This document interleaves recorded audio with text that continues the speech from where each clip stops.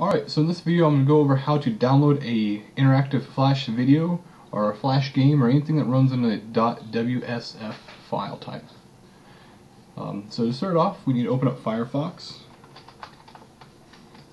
You will need Firefox to do this. Link down below on my Firefox video on how to install it if you don't already have it. Shouldn't take too long to launch here. Okay, so search out to, let's just go Flash Games. And let's try here. And let's just pick off this one. Okay, we'll tell it, go ahead and allow. Alright, so now all from here, go to Tools, up in the top. You need to go to Page Info. Here, go to Media.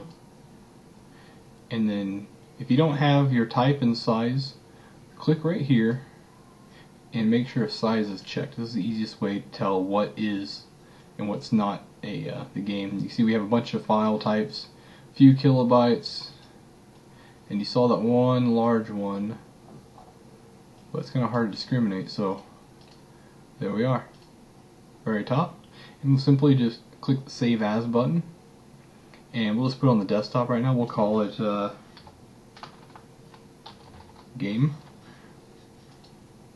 Alright, and so now it's on our desktop, and if we close it, we have our game file here, and if we just launch it, it's going to default in Internet Explorer. You can right click, open with, and change to your default, but for this, Internet Explorer is good enough. Launch it, and here we are.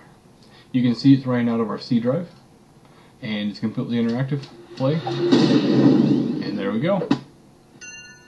So that is how to download Swift files, interactive videos, anything that runs in a .wsf.